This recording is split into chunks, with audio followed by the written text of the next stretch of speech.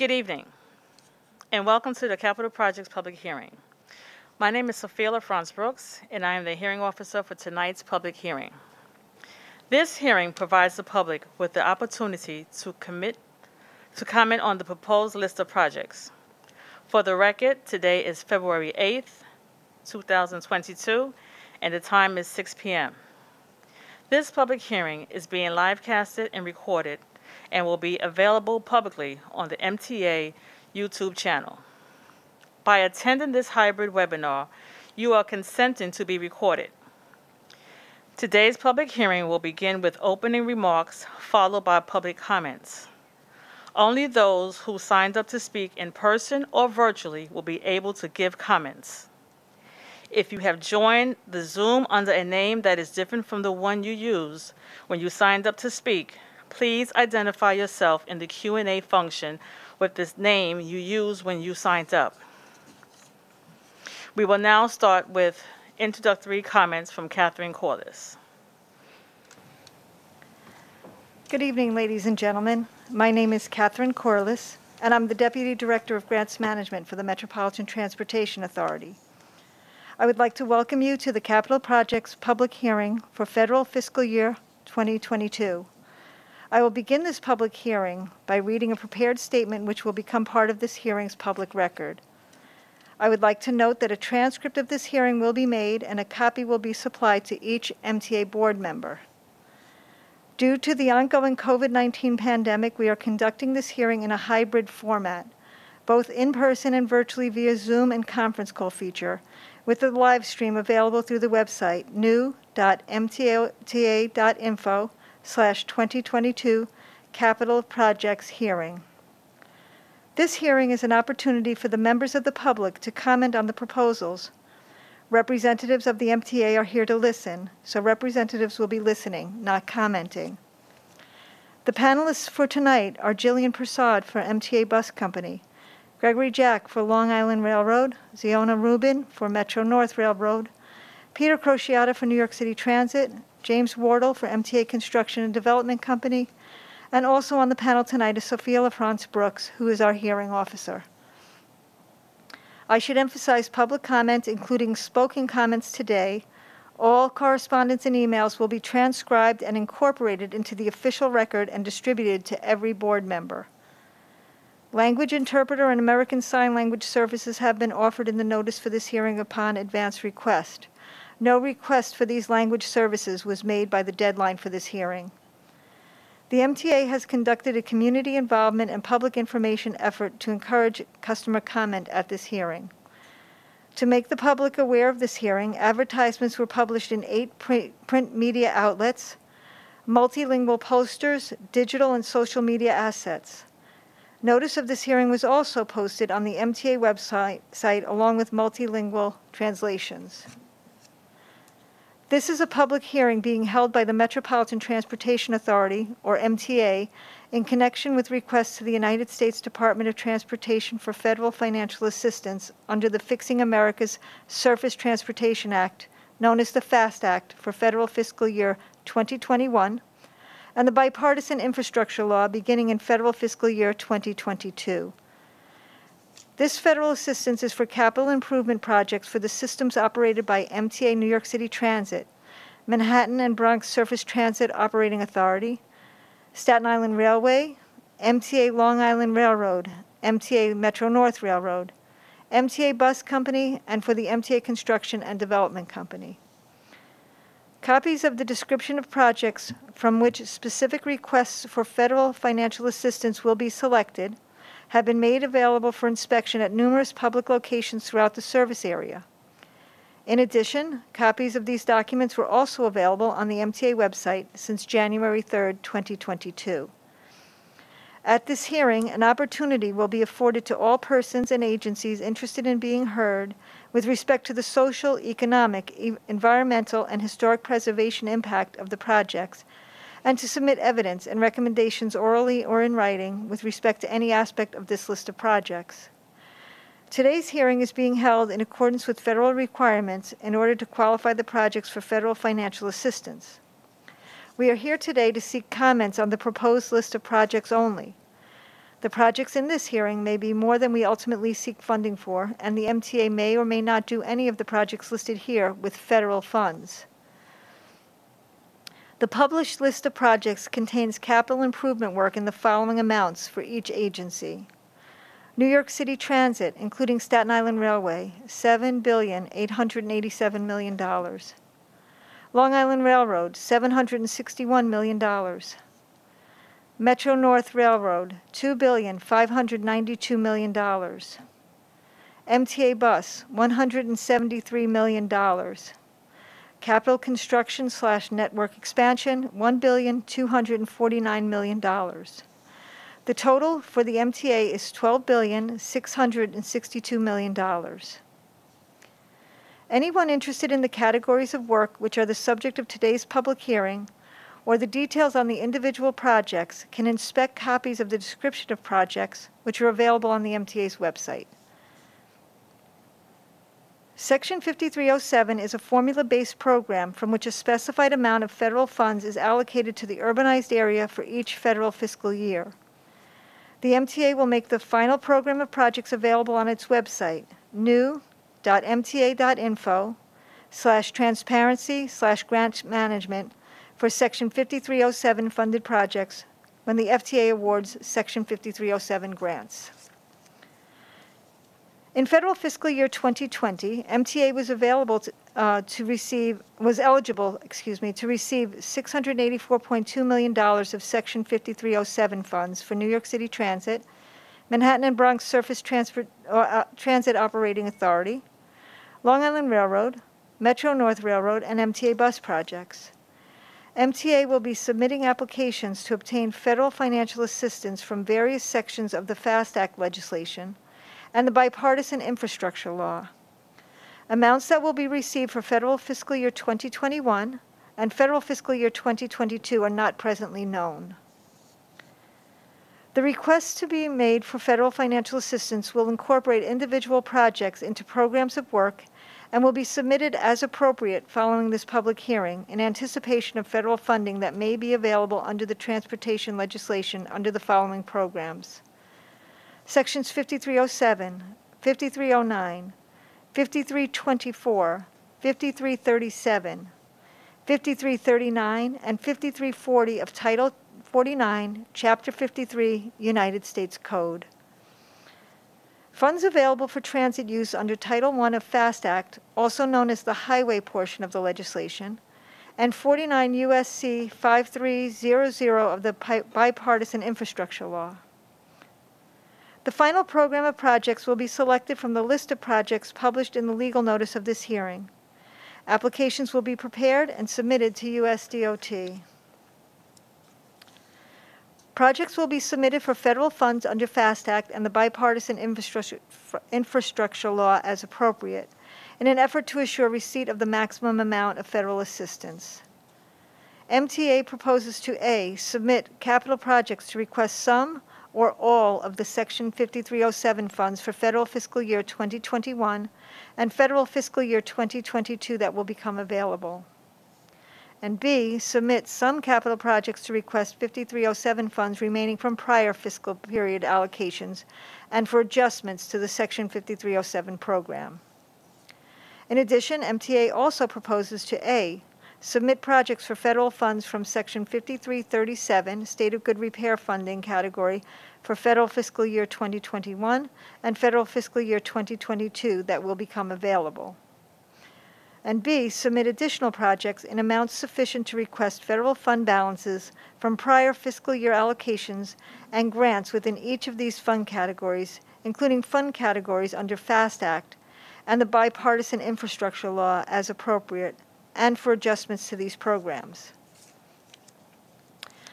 The capital improvements to be progressed with these funds generally take place in the confines of the transportation systems of the MTA or city, county, or state-owned property. Any property acquisition or relocation that may be required for the projects will be carried out in accordance with the appropriate provisions of law and regulatory requirements. The projects are not expected to have any significant adverse environmental impact. Should the United States Department of Transportation, USDOT, prepare a formal statement on the environmental impact of any of these projects, the availability of such a statement or statements from DOT will be made known by appropriate publication. The projects outlined in this public hearing conform to the long-range transportation plan for the New York metropolitan region and have been or will be endorsed by the metropolitan planning organizations for the New York metropolitan region, for Orange County, and for Dutchess County as the product of continuing, cooperative, and comprehensive planning for all modes of transportation. Reduced fare privileges for the elderly, disabled, and Medicare users will be made available as required by federal law. All legal requirements relating to the elderly, disabled, and Medicare users will be met. In closing, I would like to emphasize that the financial aid that will be requested is essential to the implementation of MTA's capital program. For today's public meeting, the MTA representatives attending this hearing are here to listen to your comments regarding the proposed list of projects. We will not be responding to any comments today. We are here to listen. As noted earlier, a transcript of this hearing will be distributed to each MTA board member. Thank you. I will now turn it over to our public hearing officer, Sophia LaFrance Brooks, to commence the public speaking session. Thank you, Catherine. We have 7 members of the public registered to speak today. Please note that each speaker is limited to 3 minutes. We ask that each speaker keeps their remarks to the 3-minute time frame out of respect for all other speakers. As a reminder, we ask that all public speakers attending virtually or in person adhere to the MTA's rules of conduct and decorum. If you have joined the Zoom under a name that is different from the one you used when you signed up to speak, please identify yourself in the Q&A function with the name you used when you signed up. For our virtual attendees, when you are called on to speak, there will be a brief transition on your screen. Please make sure that once your screen updates, your camera and microphone are enabled before beginning your remarks. You will not be able to unmute or enable your camera until it is turned on to speak. Please remain patient until then. In the event you miss your name being called, we will call the list one more time after all speakers in attendance have been called first. By attending this virtual webinar, you are consenting to be recorded. Please be aware that there will be an auditory and visual cue to remind you that you have 30 seconds to conclude your remarks. Thank you for your patience and understanding throughout the public comment session. The next speaker is Council Member Shahana Hanif.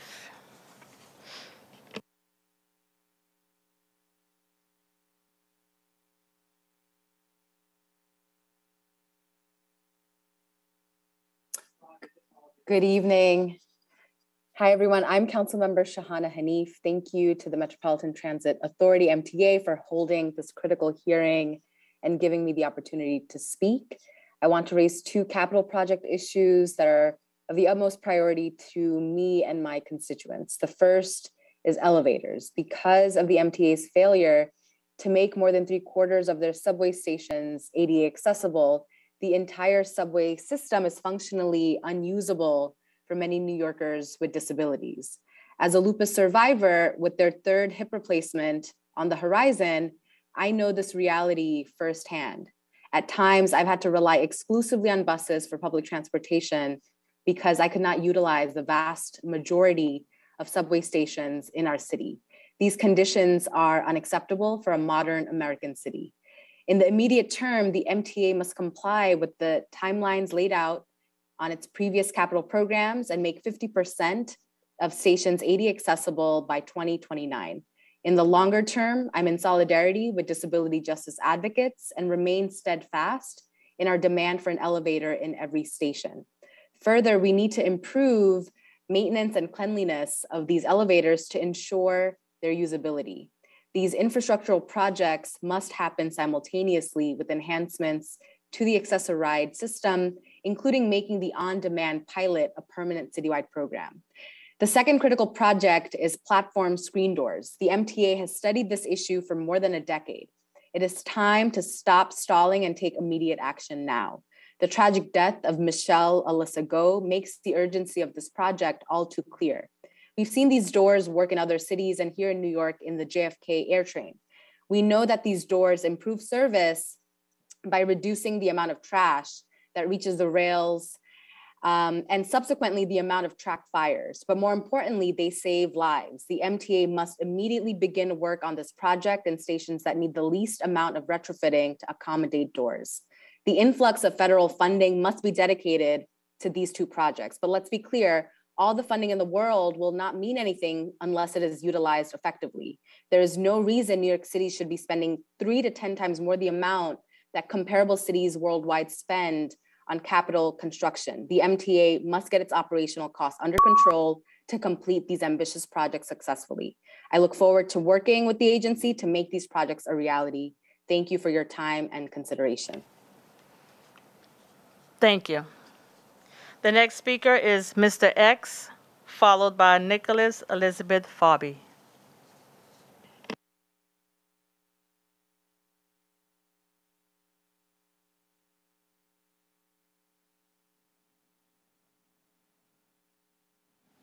It's good you started this public hearing at 6 p.m. In the past, I stated these public hearings should start at or after 6 p.m.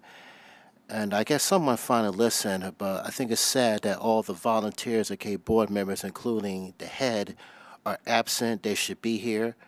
I stated this before, they need to attend public hearings and board meetings, public hearings in addition to board meetings regularly, unless they have other commitments. Regarding projects, there are some you omitted from that book. Court Street Station. You need to reopen that platform and redesignate for local trains. Local trains use all times. Those vintage subway train cars could be placed at the tour since you're inside the building. Simply because there are delays on the I&D Fulton Street line between J Street and Lafayette Avenue, and unless until you reopen the Court Street Station platform, you'll continue having delays. Also, on Horse Street, you need to reopen the unused platforms of tracks.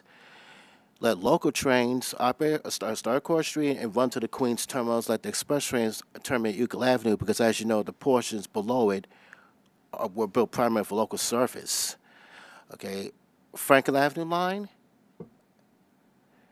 you can dismiss Park Place Station, thus enlarge Botanic Garden and Franklin Avenue stations to the point where they can accommodate 10-car length.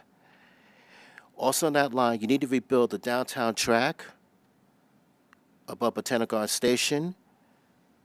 Okay, when you need to rebuild it, and look, that's a death trap.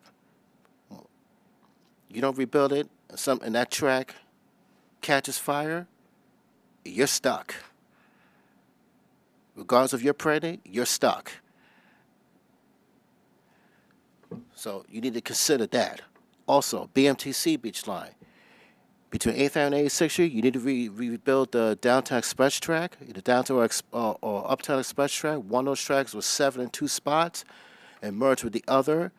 There are 4 tracks on that corner, not 3.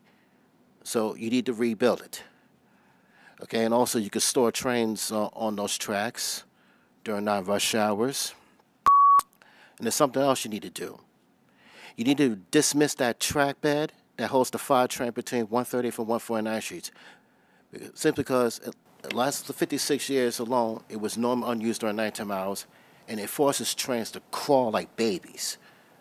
Okay, also causes delays. You don't need it, dismiss it.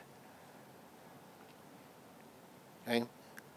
Please conclude your remarks. Well, I'm concluding, but unfortunately, I don't want to give you this. I'd rather give you a type testimony. It's just common sense. Thank you. The next speaker is Nicholas Elizabeth Farber, followed by Kyle Weber.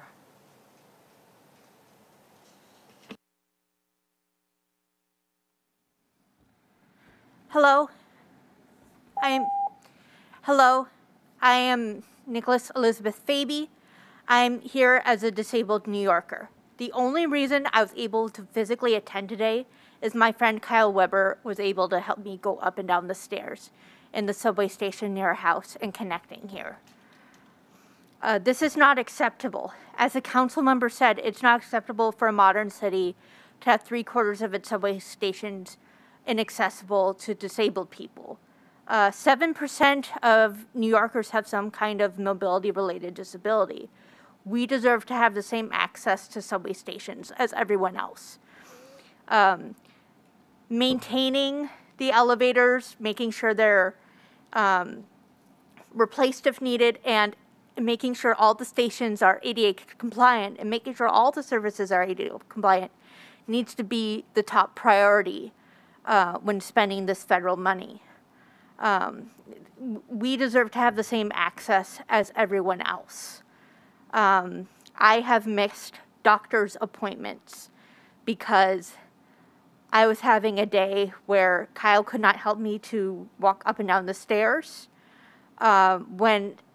and my symptoms were severe enough that I needed to use my wheelchair, but the station near my house is not compliant, and the station near the doctor's office was not compliant. An Access-a-Ride is not dependable enough, as you probably know. It will just not show up, or they already have the 30-minute window, but they show up after the 30-minute window. So even if you know ahead of time you're going to need it, and you scheduled the day in advance the way you have to, you cannot depend on it for something like a doctor's appointment. I should just be able to take the subway and depend on that like everyone else, and so should all physically disabled New Yorkers. It also affects people who are parents of young children. You may have heard of the cases of parents dying trying to get down the stairs and their children being injured. So it affects people at all around the age spectrum, from children to young adults like me. And then, of course, most people will have some degree of mobility-related disability as they get older. To be frank, most of you are probably going to have a mobility-related disability if you are fortunate to live long enough. It is in your own best interest to make sure these stations are ADA accessible. Thank you. Please. Thank you. The next speaker is Kyle Weber, followed by Joseph Morales.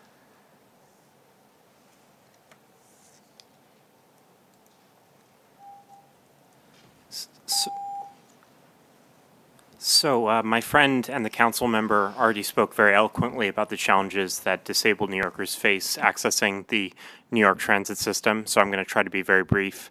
I think that the strength of a commitment is about sort of what you're willing to give up to meet it. And so I urge the members of this council and the MTA more broadly, even as there are projects that are being considered that have great value, including projects that would improve the aesthetic appearance of stations or assist in the improvement of bus service or expand the reach of what can be reached from Penn Station. Those are all valuable projects. But I want to underscore that accessibility is not sort of optional, and it's essentially something that the city needs to provide for its most vulnerable citizens at all sort of points in the income spectrum, at the age spectrum, and so on. I mean, the analogy I'd like to give is when we look at the Penn Station project, which I think, independent of the other needs of the MTA, is a valuable one.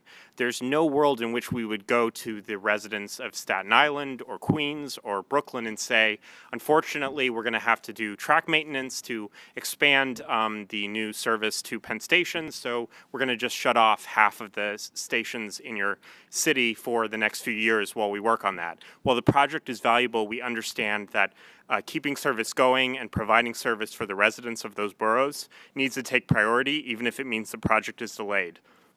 The reality for disabled New Yorkers is like the situation that I just imagined for residents of Queens or Brooklyn or other boroughs. They're not able to access the majority of stations, and just like we would not see any non-safety projects as being more urgent than restoring service in the event that half the stations were sort of thrown off and had to close, we should see the fact that disabled New Yorkers can't access the majority of stations as a similar crisis and use it as an opportunity to focus on, outside of the ones which are required for public safety, focus on accessible capital projects as the next priority. I relinquish the remainder of my time. Appreciate the attention. Thank you.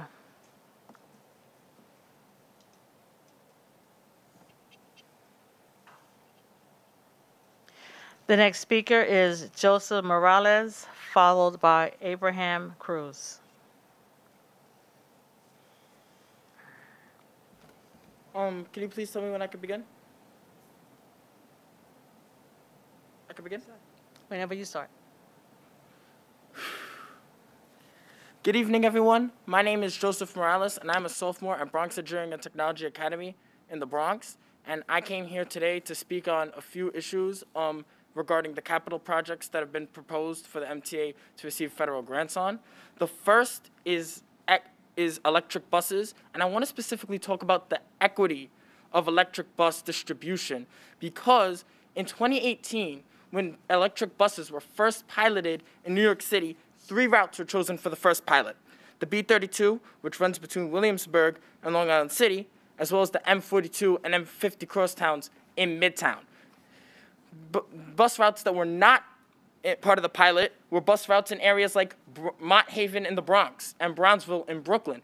These are communities that have asthma rates that are double and triple the citywide average, that would really need fuel-efficient vehicles, as a lot of these problems are stemmed from roadway pollution, and these communities are also disproportionately impacted by the digital divide, in which 16% of New Yorkers do not have broadband internet access. And these buses have Wi-Fi, which could be really useful for these residents. There's no reason that in 2019, older diesel-burning buses were 4% of the New York City bus fleet, and yet 20% of the buses in the East New York and Flatbush bus depots were of the older diesel-burning variety, when these are the communities that need the electric buses, let alone the oldest buses in the fleet. And the problem only changed after strong community advocacy from the community, as well as former Brooklyn Borough President and now Mayor Eric Adams. When we purchase millions, almost $700 million worth of electric buses, it is important that these buses are distributed equitably and in communities of need. And the second issue I would like to comment on, am I screaming? Okay. The second issue I would like to comment on is maintenance of stations. There's $469.3 million allocated towards station work. There was no specification as which stations would be prioritized for the work, as some stations really need it. Like, for example, certain Staten Island railway stations, 5 of them don't even have certain entrances without sidewalks. Even more entrances have roads where the station is on one side of the overpass, and you have to cross the street to get to the station of a busy roadway, but there's no crosswalk.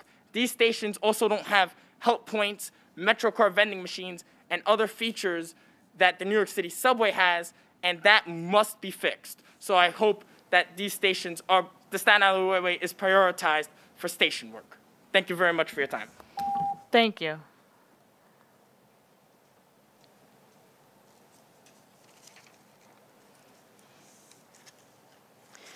The next speaker is Abraham Cruz, followed by Juan Castillo. Alrighty. Hello, my name is Abraham Cruz. First of all, I'd like to thank the MTA for hosting this hearing. Now, I'd like to propose a consideration of an expansion of bus routes between Queens and the Bronx. It's universally understood that transit between the two boroughs is nearly non-existent. There's a total of 2 bus routes that go through the Bronx and Queens. Both those bus routes cross the Whitestone Bridge. That's one bridge out of 3 suspension bridges that mostly serve the transit needs of out-of-city New Yorkers, New Jerseyites, etc. It's unacceptable that a borough of about 1.4 million people and another borough of about 2.28 million people right next to each other basically only have bus service between these 2 bus routes. And again, they're essentially parallel to each other. At the very least, the MTA should consider looking into research of expanding bus routes potentially between Mott Haven and Astoria, or another alternative bus route as a whole, rather than having Bronx residents and Queens residents have to deviate into Manhattan or take more expensive transit services to be able to get from one borough to another.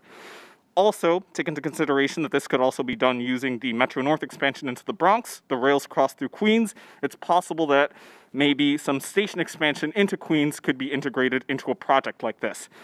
in any shape, way, or form, such a project should be taken into consideration, and accessibility for these particular projects should be taken into consideration as well. Again, the boroughs have a respectively high population and almost no interconnectivity between each other. The MTA should really consider expanding some kind of transportation route between the two boroughs. And I will relinquish the rest of my time. Thank you. Thank you.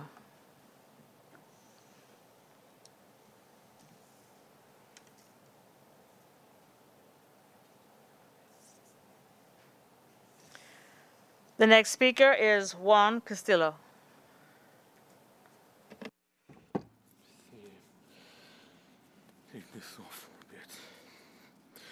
I'd like to thank the MTA for opening this open public hearing. I'd like to propose an expansion of the subway line, like introducing the second system for IRT, BMT, and IND. I can only produce 8 so far. First of all, I want to talk about the IND Utica Avenue subway, which the line will start out in Manhattan as a branch for 3 existing IND lines from each station, 2 of them already existing and 1 already being worked on, in which they will go into Brooklyn and run down Utica Avenue, and will one day end at Avenue U, Kings Plaza, or Floyd Bennett Field. The next thing I want to talk about is the next 8 phases of the Second Avenue subway. As you know, the first 4 only runs with Manhattan. The next 8 deals with extending the subway service out into the Bronx. The third extension, I want to talk about extending the IND Concourse line, which serves the B and D past Norwood 205th Street along Burke Avenue to Co-op City Baychester Avenue, which gives a faster one-seat ride that replaces the current bus ride from the BX28, BX30, and BX38, which with the former train ending at Gun Hill Road and the latter ending at 2 stops east to Co-op City Baychester Avenue. Fourth project also includes making new tracks on the BMT 4th Avenue line south of 59th Street, which will have new uptown tracks built on the right side of the R line, Bay Ridge from 59th Street to Bay Ridge 95th Street. Also, I want to talk about the 3rd Avenue subway BMT, which will be a Brooklyn extension of the 2nd Avenue subway after Hanover Square, which will eventually run down along 3rd Avenue in Brooklyn, which will eventually pave the way for the Staten Island Railway subway conversion, in which they will merge the Staten Island Railway into the New York City subway by extending both the 3rd and 4th Avenue lines south of 59th Street, branching out, and then using the unfinished Staten Island Tunnel. Also, the last 2 proposals deals with the Triborough RX subway or commuter railroad, which uses the current line, that freight line that crosses the Bronx, Queens, and Brooklyn. And lastly, extending the N&W B&T subway line from Ditmars Boulevard to LaGuardia Airport. Thank you.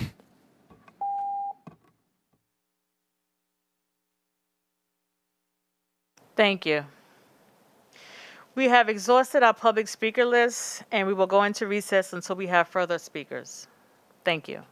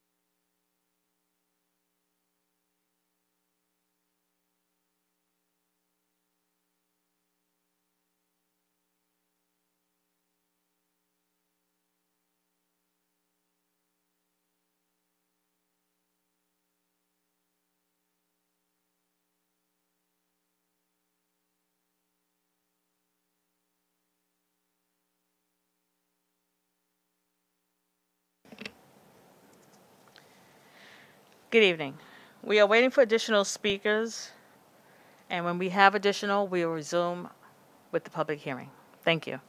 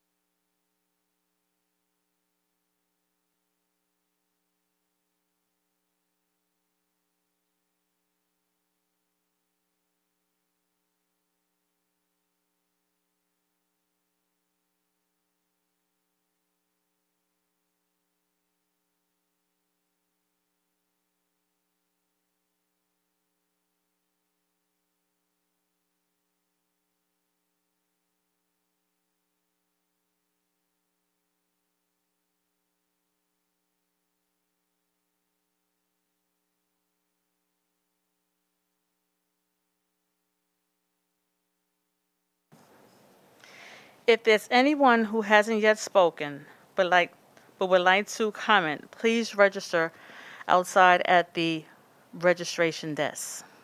Thank you.